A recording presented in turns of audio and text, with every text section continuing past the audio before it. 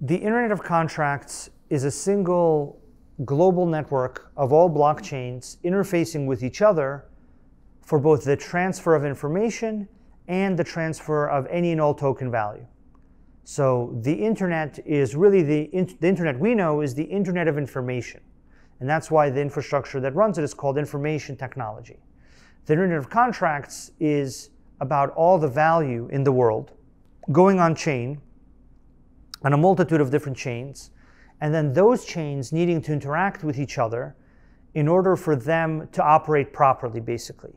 Because if they are not part of the Internet of Contracts, they're not able to transact with each other about all the value inside of them. It's kind of like making a system that's not on the internet.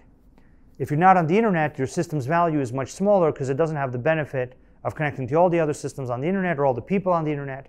That's what the Internet of Contracts is, but for the world's value and for the world's contractual agreements, which we believe will be defined on a blockchain. All the world's value will migrate on chain, all the world's digital agreements will migrate on chain, and then on all the different chains of the world, literally hundreds of thousands of chains, there will be a need for that to form into a single interconnected web of contracts that exist on various chains, just like the internet is an interconnected global web of various systems, services, databases, interfaces, but they're all on the internet.